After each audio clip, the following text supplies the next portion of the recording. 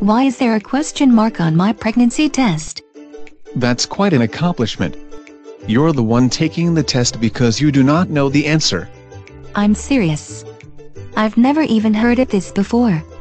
There are several brands of digital pregnancy tests that give a question mark when the thing had an error. What do I do with it? Pee on it again?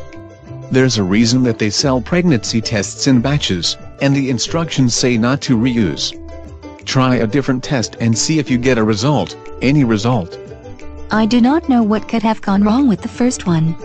Its battery could be low, the digital components could be malfunctioning, it might have been frozen. It has sat in the bathroom cabinet. It could be expired, where the reagents that react to the hormone went bad or were not applied right to the test, got too hot, a lot of things really. I did not know they could expire.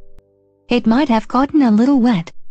The test is made to be peed on, but if you accidentally drop it in the toilet in the meantime, that could cause the display to give a question mark or just go blank. Fortunately, I did not do that.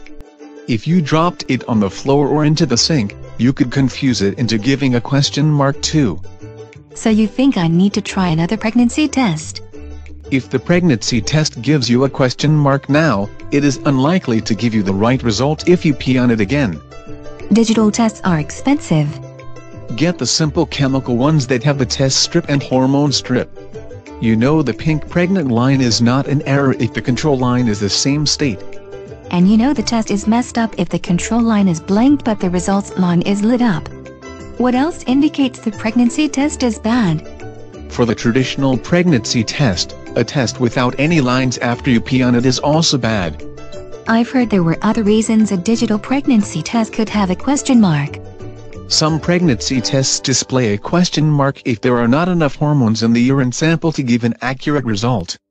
The solution is waiting a week for the hormone levels to rise. Or get a more sensitive pregnancy test. Or just test with any other test, collecting the urine in a cup and putting the test strip in that urine sample instead of hoping that pee stream hits it. I never thought I'd need to have aimed to find out if the possible baby daddy hit the mark.